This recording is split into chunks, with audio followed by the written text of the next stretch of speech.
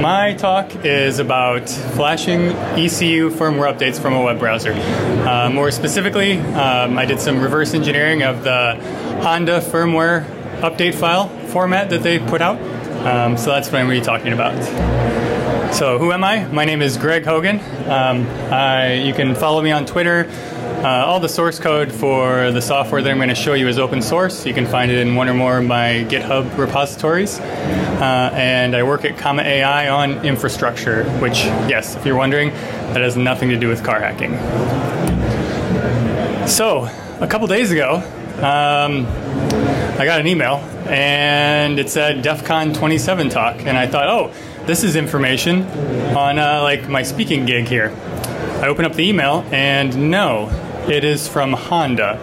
So apparently they were interested in my talk, and I'll summarize this for you. It basically says, don't do something that might kill somebody. That was never my intention. I won't be, for some reason they thought that I was probably going to be releasing specific modifications about making firmware modifications to power steering controllers of Honda vehicles. That's not the case. I never planned on talking about anything like that, so that doesn't change anything that I'm going to be talking about.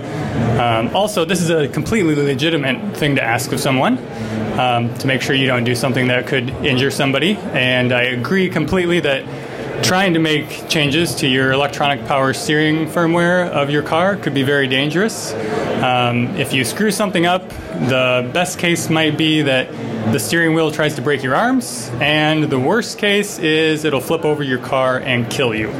So, please don't do anything stupid, and I have no intention of enabling you to be able to do such things. What got me interested in flashing ECU firmware updates? So in 2017, George Hotz, he's actually the guy that started the company that I work for, he gave a talk at Code Blue at a conference where he kind of showed some information about like how you can get these firmware updates from different vehicle manufacturers. And I looked at these tools that he was showing, and I thought, wow, that software is garbage. It looks like it runs on like Windows XP, and why hasn't anyone created anything better? So that's kind of what I set out to do. And I guess to do that, to enable that in like a modern web development stack, that's why I decided to see if I could make this work where I could flash ECUs from web browsers.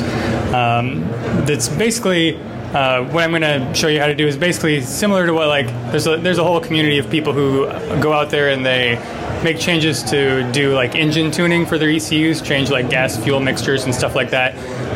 They've basically done what I'm going to show you. They've figured out, you know, how the firmware updates work for, in what I'm going to show you here, Honda vehicles, and then they figure out how to flash their own firmware updates, essentially, without using the Honda software to do so that they distribute.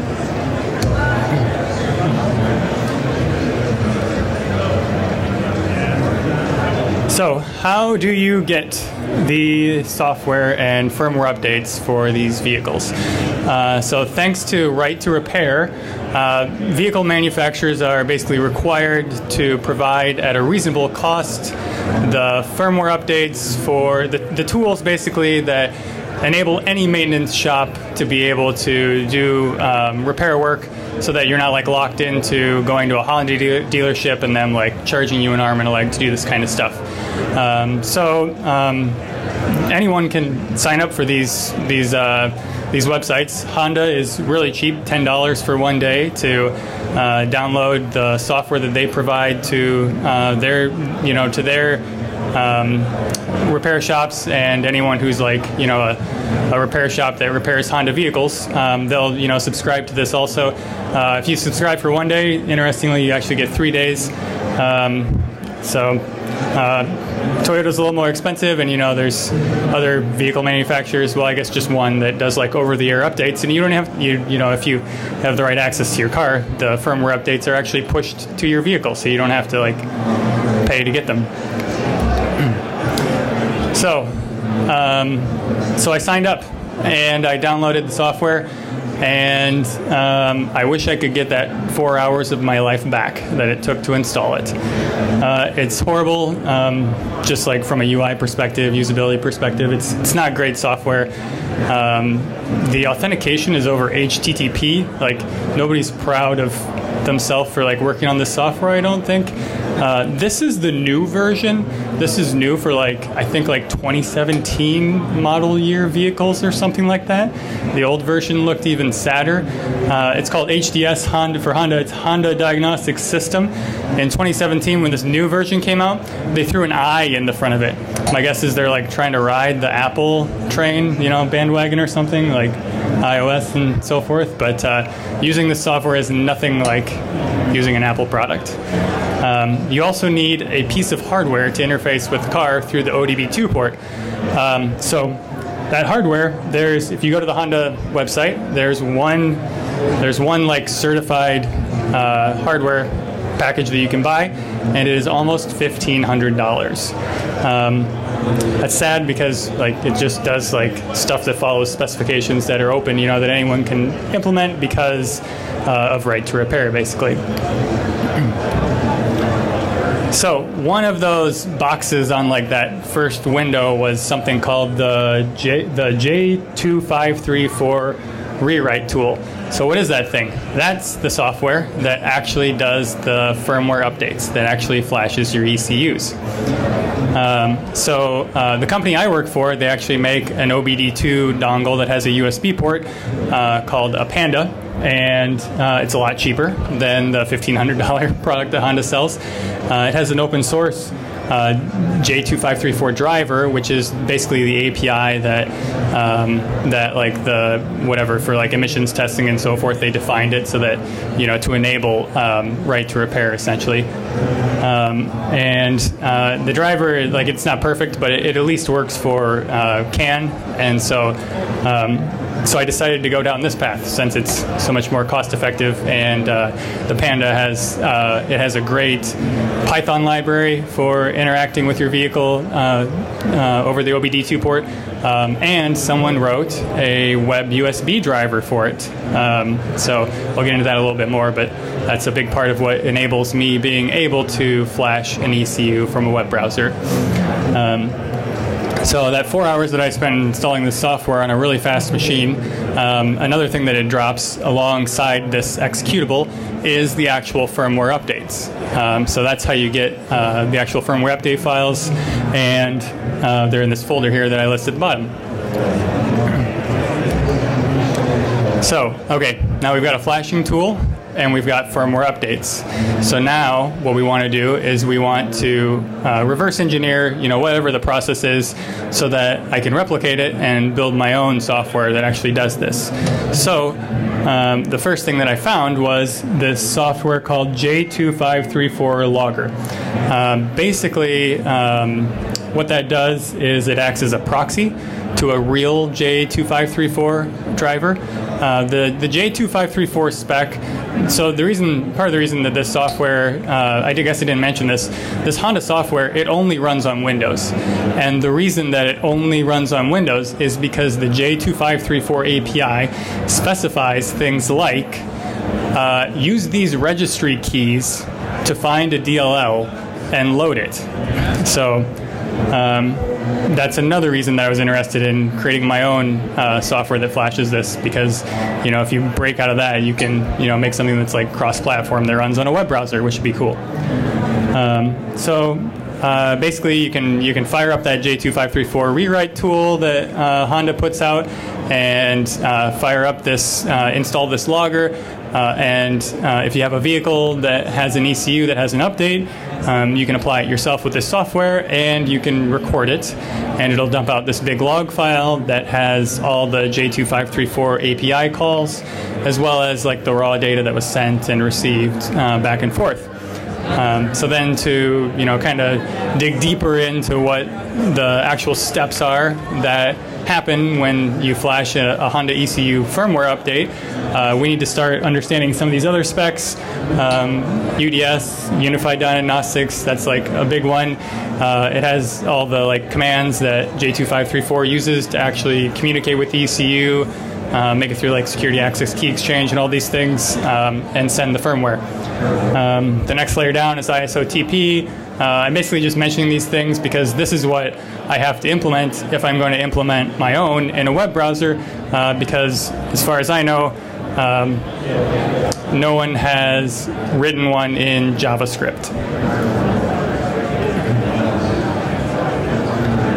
All right, so after recording, flashing an ECU from that J2534 rewrite tool that Honda distributes, here's what you come up with.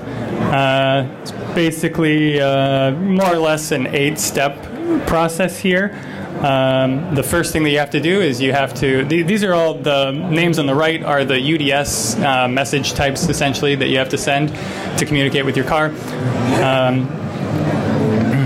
So basically you need to enter, you need to send a session control message because you can't request a security access seed until you've gotten into that specific diagnostic session mode. Once you get there, you can request a seed. You'll then see the seed go back to the software. Software then does a manipulation to that seed, sends back a key, and that key is what allows you to do the next step, which is enter a programming session. So this is what we want to get to, right? We want to be able to, we want to get the ECU to the state where we can actually send and change the firmware on it. Then things get dangerous, like from a, oh crap, I might brick my ECU perspective. Because the next thing that you do is you erase the memory that you want to write. After you erase it, you have to send this message that is, it turns out what it is you're sending it some keys that go to the firmware so that it can decrypt the firmware that you're going to send it.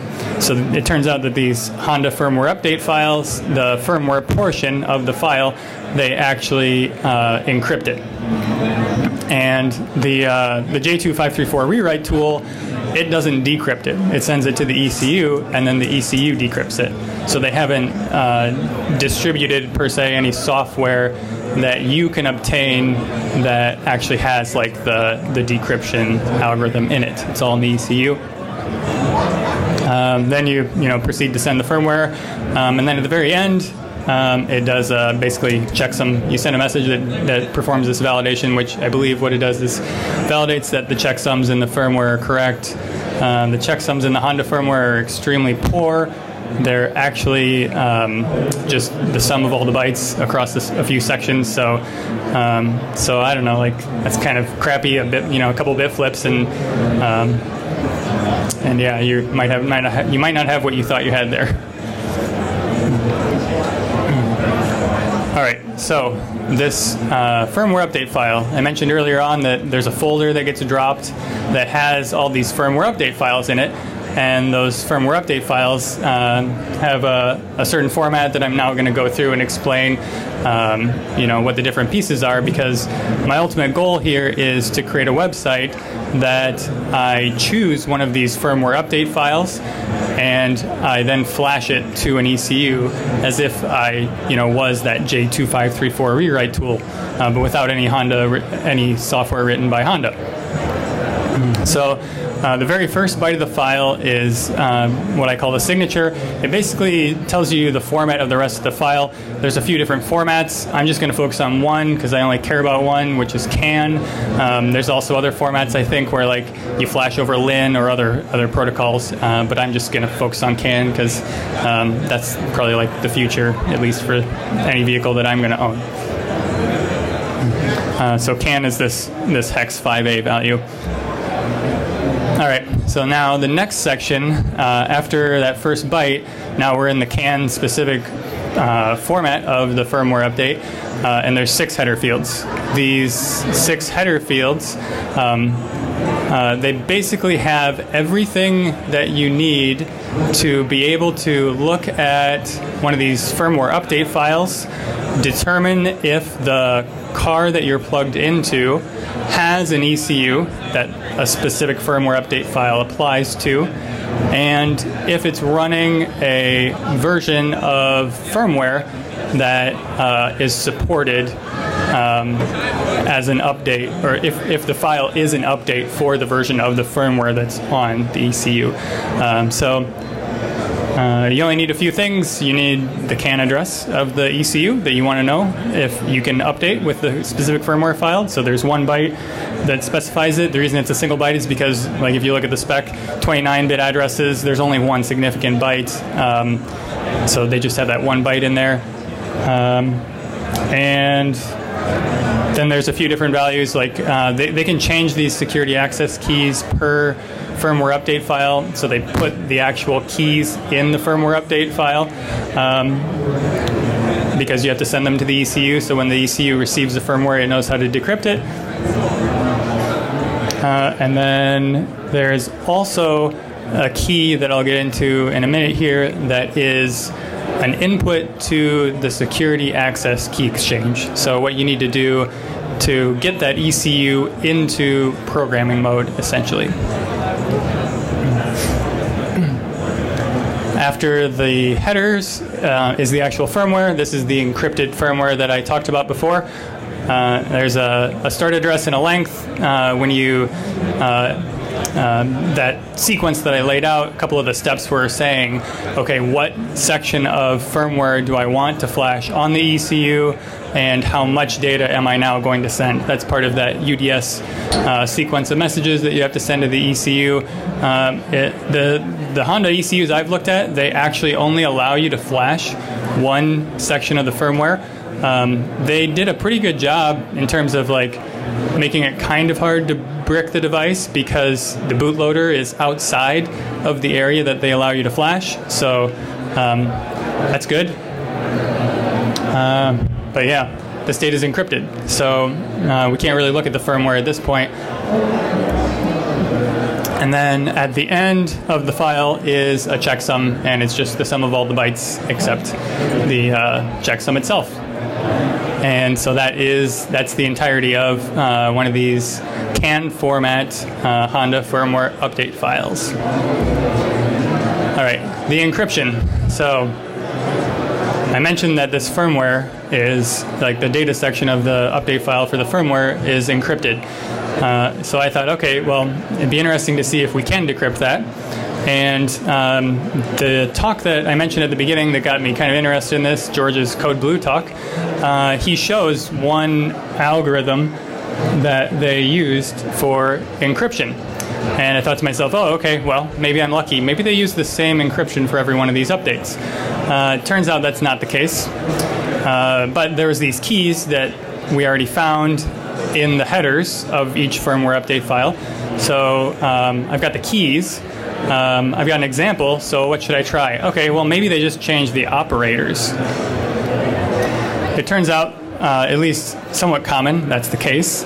And it's not too hard to write a piece of software in Python that just brute force tries every combination of operators that result in a full 256 value lookup table, where every value is, the input is unique to the output.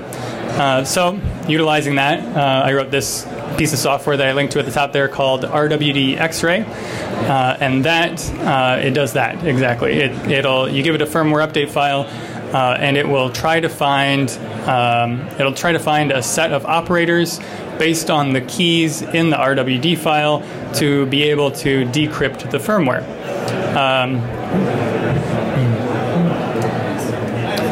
So that's really fast. Most of these firmware updates are small, and yeah, it takes like seconds to run this through and find the appropriate operators for a lot of them. It doesn't seem to work on all of them, which makes me think that maybe they actually use like a different algorithm for some firmware updates, but it seems like there's a number of them that they actually use the same basic algorithm with just different operators.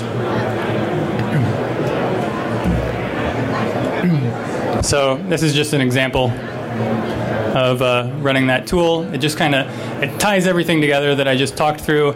It basically, parses the file, spits out the headers. The way that it figures out if it has successfully decrypted the firmware is that there's a UDS message that you can send to request the software version of an ECU, to get the firmware version of an ECU. that returns something that looks like a part number for Honda with an extra few numbers at the end. All of these RWD files have a name that looks like a part number. So what I do is I take the beginning portion of the RWD file and I say, every time I try a set of operators, do I find in the decrypted firmware a string that matches that? And normally there's just one. Down at the bottom there, all those dots is it trying every possible set of operators that existed, and the X means it hit and it actually found the string that it was looking for in this brute force way of going through the different possibilities of all the algorithms. And then it spits out the decrypted firmware into a file at the end. Okay, so my goal here is to flash an ECU from a web browser, and I now completely understand this firmware update file that Honda publishes that anyone can get a hold of. It has everything in it, I guess, except the actual security access key exchange algorithm.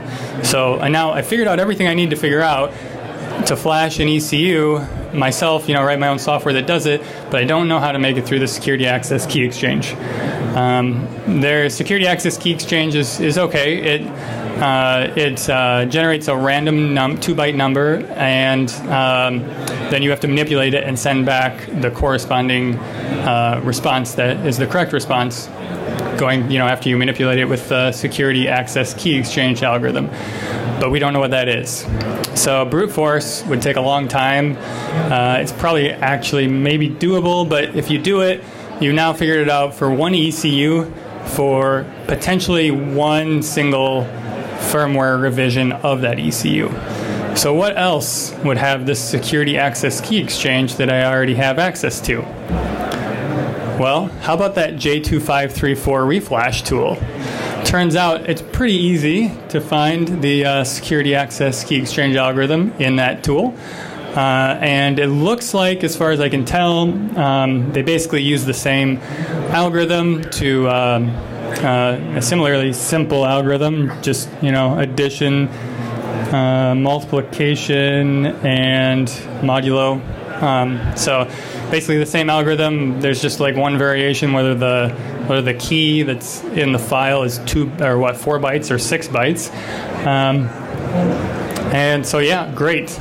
Now we found how to get through the security access key exchange for probably any Honda ECU, at least that is flashed over CAN, most likely. And I guess like all the people that do like the engine tuning, the ECU tuning, I guess they all know this. I don't know. I guess it's easy to find though, so I guess it makes sense that they would. All right, so I've got everything I want, or I need to know now to build this website. So I created this website. It's open source. AutoECU.io is the URL. It's the AutoECU GitHub repository that I have. It's open source. It only supports this Panda ODB2 dongle that I'm using here, because I don't know any other ODB2 dongle that supports the web USB driver that Chrome has, so that you can interact with a USB device directly from a web browser. This website is just static content. Like, you don't need an internet connection to use it. There's no API. You can totally just pull down the GitHub repo and run it locally. But for convenience, I just threw it up on AutoECU.io. There are some problems. It's not perfect. This isn't like productionized code, so don't use it on something that you're not willing to replace if you end up bricking your ECU. I actually opened a Chrome issue because in their effort to curb people doing crypto mining in your web browsers, like through ads and so forth, they don't let tabs that are like in the background or don't have focus keep executing code indefinitely, or maybe they only give it like small time slices or something. So like, for example, when you use this, you really want to keep the browser focused because like you switch tabs and then basically the flashing process pauses. So you really don't want that to happen, you know, in the middle. Generally, it's like it's okay. Like if you cancel flashing one of these ECUs in the middle, you've potentially erased the ECU. But since the bootloader is at the beginning, if you haven't done anything really dumb, and if you're not really unlucky, you can just cycle the power and start over and flash again. But yeah, it's definitely possible that you'll brick an ECU if you use this. So I have a little video here. I have a 2017 Honda CR-V. It has ECU updates for several ECUs. Let's play this here. See if I can make it full screen here. If you watch the dash really close, things look pretty good right now. It looks normal. I'm like picking the firmware file right now. Does a little validation, and then I'm going to start the flashing process here, and then holy shit, every error code possible pops up on the dash. So I don't know if I like maybe I missed something. Maybe there's like some way to prevent that from happening, but it's kind of scary. I mean, I tested this like on a bench before, and actually like had bugs in my code. Like for example, when you plug into one ECU sitting on a bench, there's no other ECUs on the CAN bus, so like you can make a mistake where your software assumes accidentally that there's only that every message that's coming is intended for, you know, your software, when, you know, the ECUs are throwing messages all over the place all the time.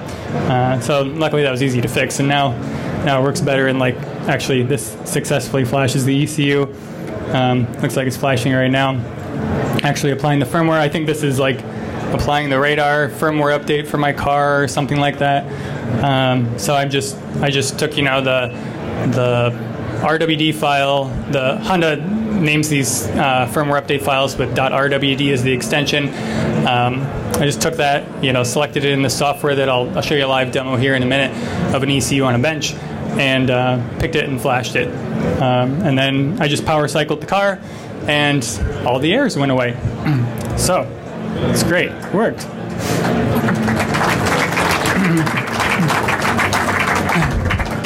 Thanks. So that was fun.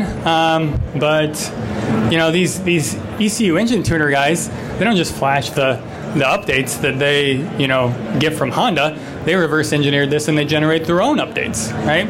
So wouldn't that be more fun if we could, you know, figure out how to generate an update maybe for an ECU that doesn't even have an update, and then flash that.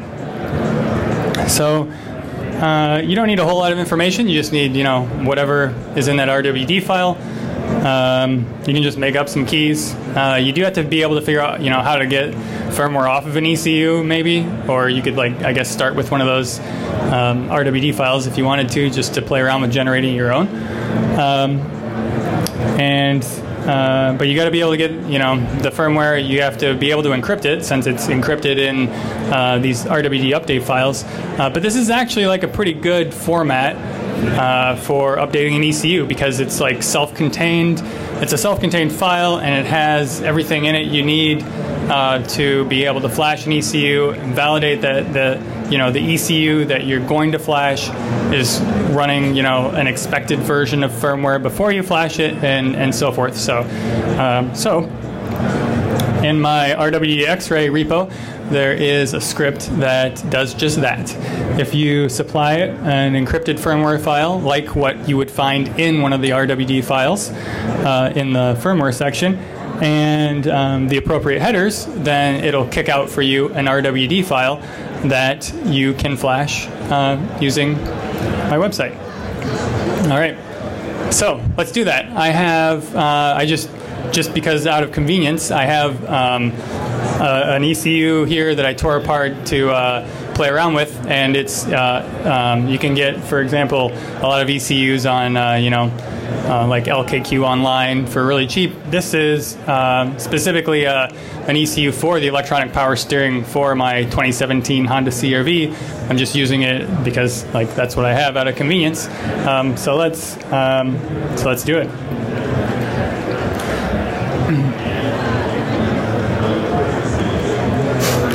So I figured out how to extract the firmware from this ECU.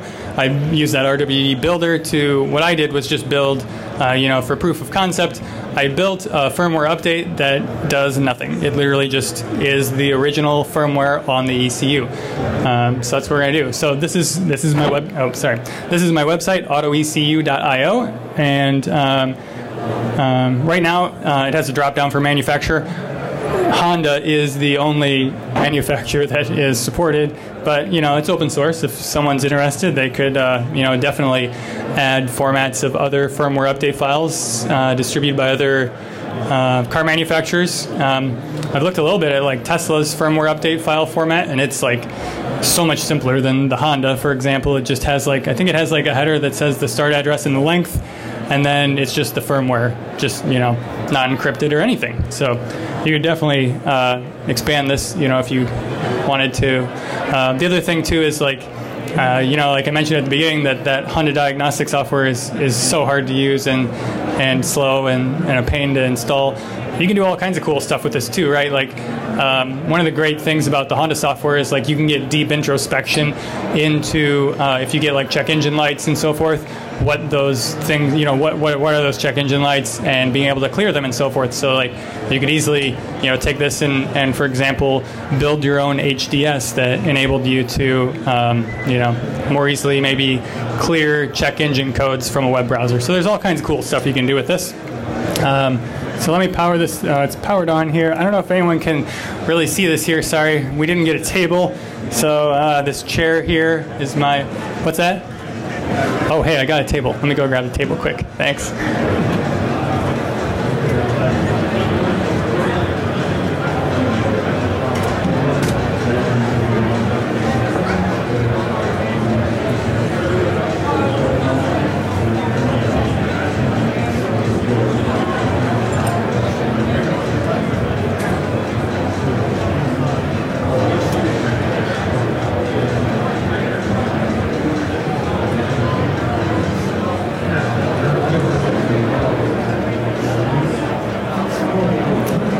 So maybe this setup deserves a little more explanation here.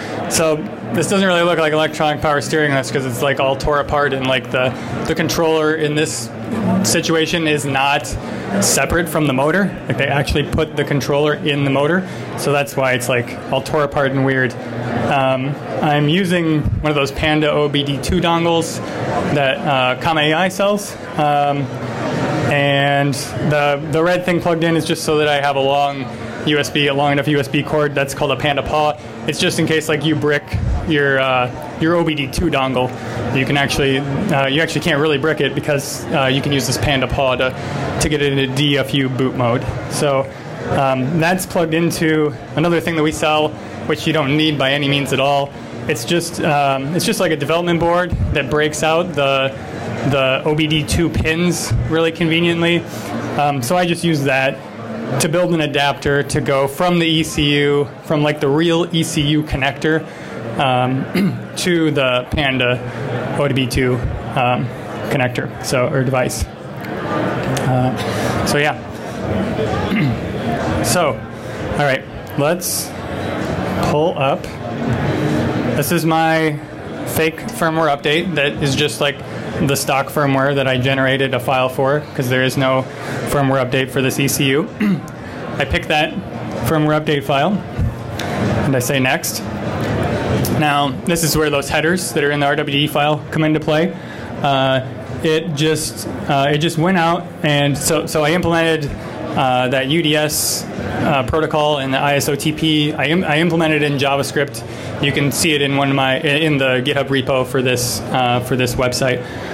So it just went off and it just queried that CAN address 18DA30F1, and I think it might have sent like tester present or something like that. Oh no, I'm sorry, it didn't send that off yet. We still have to connect to the ECU. So the way web USB works for like security reasons is if you have a device that implements the web USB protocol, when you plug it into your computer, it doesn't just like get access to things. So Chrome has this specification where there's a JavaScript call you can make to say, go talk to this USB device, and then it prompts the user to actually say, yes, you're allowed to talk to this USB device from a web browser. So I pick it, I say connect. Okay, now it actually went out and it actually like sent like tester present to the ECU and said like, are you there? Are you awake? And then there's another UDS message called like read memory by address. I think it's read memory by address, and there's a specific code that's defined that there's like 4 of them that are like bootloader version, software version, application version. So I think it's software version. It goes off and it queries the software version and it checks, does the software version that the ECU returned match what my RWD headers, what my RWD headers say are the supported software versions for this firmware update file. All right, so now we're connected. Next.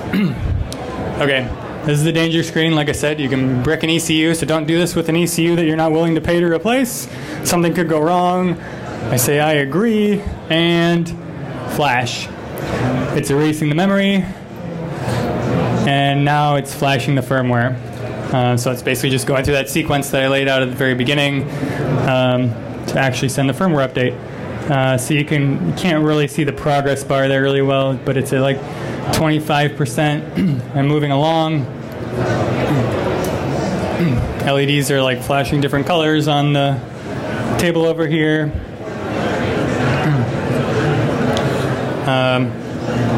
Yeah, so I don't know. Once you have this, I guess flashing a firmware update is pretty boring. It'll be done here in a second, a few seconds. It's about 80%, and then I'll just pull something up. Like this ECU just constantly dumps out some messages on the CAN bus. Okay, it's complete. So, all right, let's talk to this ECU. I gotta free up the USB device so that the web browser doesn't have a hold of it.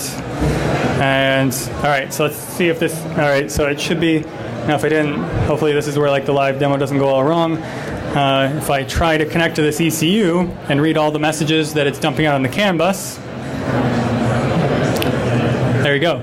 So it's like 5 messages that it just dumps out. I think it's like the torque sensor that's on it and a bunch of other stuff. So yeah, and I guess that's it. That's my talk.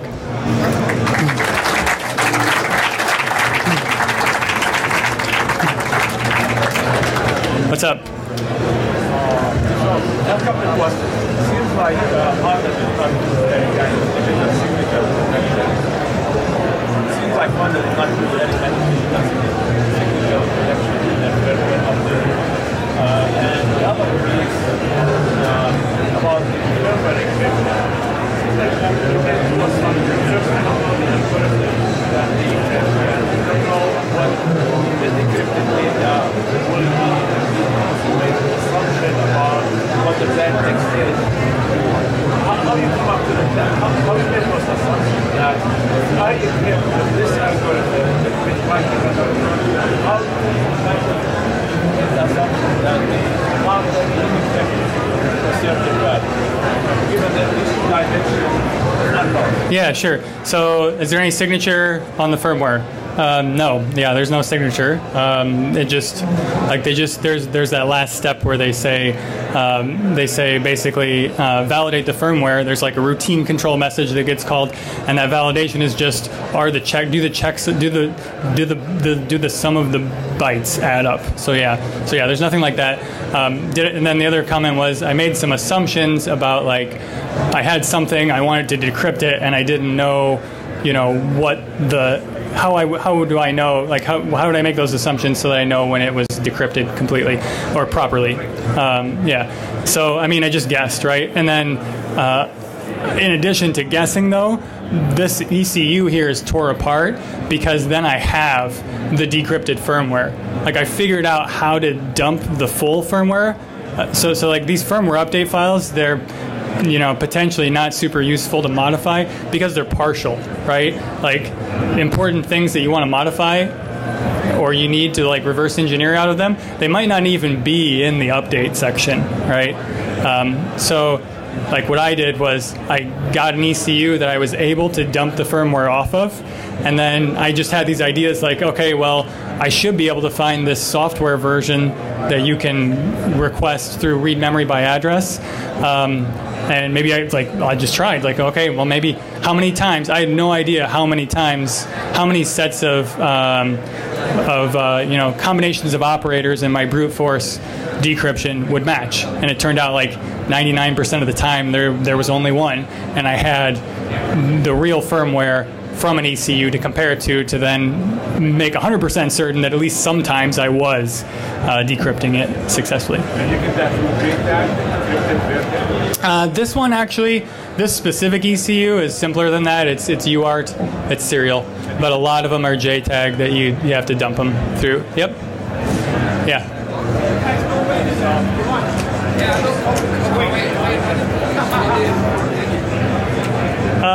No, I don't think so. I mean, they don't publish any firmware updates. I think George has like said on our Discord multiple times that all firmware modifications are canceled.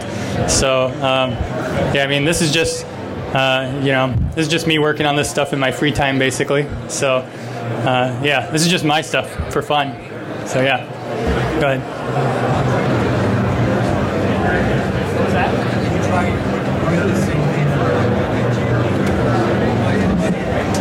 Yeah, so I haven't had that much time to like really work on it and make it awesome.